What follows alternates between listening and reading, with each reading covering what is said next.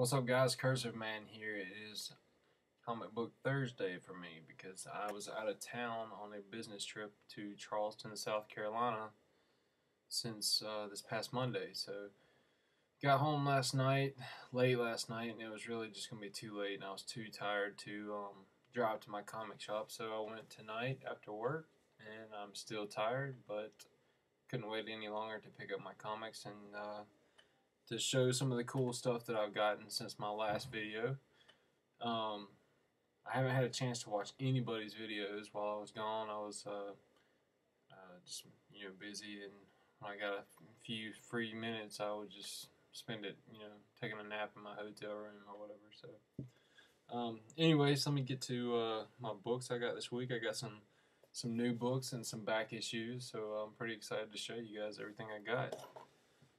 First, this is probably the first and only Zero issue that I will be getting, only because I enjoyed the story in Batman. And this is Scott Snyder's Talon, issue 0. The storyline in the book, the Talon storyline in the book was really good, so kind of excited they're turning this into a standalone series. So I hope they do well with the story. Scott Snyder's amazing anyway, so I'm sure he's gonna take his time and do a good job with it. So, and I think the story, from what I remember, is this guy's broken away from the Talon clan and just doing his own thing. I think I'm right on that, so we'll see. Can't wait to read that. Next, I picked up, let's see here, The Amazing Spider-Man vs. Alpha is what it's called. It's issue number 694, and it says 1 month of Alpha. I didn't know we were like counting down for Alpha, so he's got it says 1 month celebration.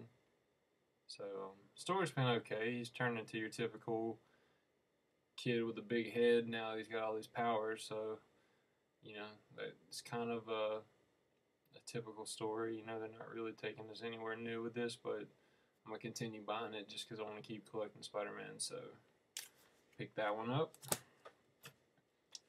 Then these actually have 2 issues. I bought 2 copies of this book just because something tells me that it's probably going to be one of those books, kind of like my Thief of Thieves and The Walking Dead, that turned out to be something pretty crazy in the future. So I'm hoping this is going to go. I've read little snippets of this that they've inserted in the back of some of these other comics. I really enjoy it. That is Grant Morrison's Happy, issue number 1. I picked up 2 copies of this. Story is quick synopsis.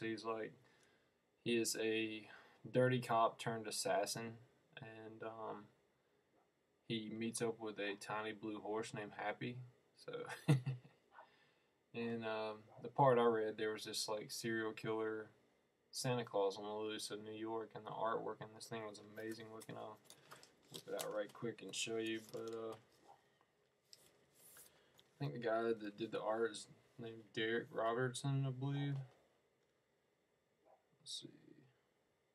Yeah, Derek Robertson is the artist.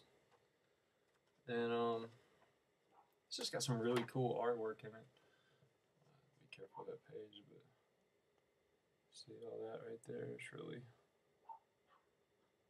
good looking artwork. So excited to read the rest of the story because the first couple pages that I got to read in the back of, I think it was one of the Walking Deads maybe, it just really intrigued me. So yeah, got my 2 issues of that, one to put up, one to read. Now to show you some of my back issues I picked up, plus some other cool stuff. First one, Mongo Stomp Time. You tell Leanne she needs to be paying attention because this is some cool Thor stuff picked up today. These are some very awesome, very beautiful condition Journey into Mysteries that I picked up today. So proud to have these, and I got them at a killer price. So go ahead and show you. This is issue 108 of Journey into Mystery with the Mighty Thor. And that thing is in excellent condition, probably a 4 or 5 to 5, something like that. Beautiful cover featuring Doctor Strange. In this issue, Thor comes up on Doctor Strange almost basically half dead. So he turns himself back into Donald Blake to save him, because in Thor's human form, he is a doctor, so switches back into his human form to save Doctor Strange, and it goes into a story from there. So, really amazing book to have part of my collection. And now I have 12 total Journey into Mysteries with Thor, so trying to knock all those out. So yeah, it's issue 108. And my very first issue under 100. And this is a first appearance of the character Cobra. And this is Journey into Mystery issue number 98. And that thing is in amazing condition. And I got this for a super good price. So, paid $40 for this. He marked it down. He had it listed for $75, and he gave it to me for $40 just because I'm constantly in there with him. So, yeah, really awesome book. I'd say it's probably a 5.0 somewhere in there. So, beautiful, beautiful book. All of them have these awesome stories. Tales of Asgard in the back. This Odin battles the Ice Giants. So, yeah. But this is the first issue, first appearance of Cobra, which he is. Cobra is really funny. It's almost the exact same storyline as Spider-Man. He wants to get powers, so he lets a cobra bite him, not realizing the cobra is radioactive, and it turns him into a Cobra Man. So there you go. Sounds familiar with another Spider character we know. So yeah, Stan Lee kind of had the same idea with this, I guess. But yeah, so that's awesome, man. Journey into Mystery number 98. Oh gosh, I'm gonna drop it. But yeah, very oldest issue of Thor I have now. So awesome. And while I was in South Carolina, I was able to stop at a comic book shop. Captain's Comics is a really cool place, nice place. And they had a lot of stuff, but I didn't want to go crazy while I was out because I had one bag, and it's hell enough trying to get luggage through the airport. So I just picked up this one back issue of Vampirella. It's issue number 28. It's marked $15, but I got it out of the $5 box, and that thing is in beautiful condition. So yeah, really, really awesome. Have not even opened this yet, but it's very cool. I love that cover. So that's it for my comics. I did pick up a few more things I'll show you guys right quick. Tonight, while we were out on town, I picked up, finally got the Avengers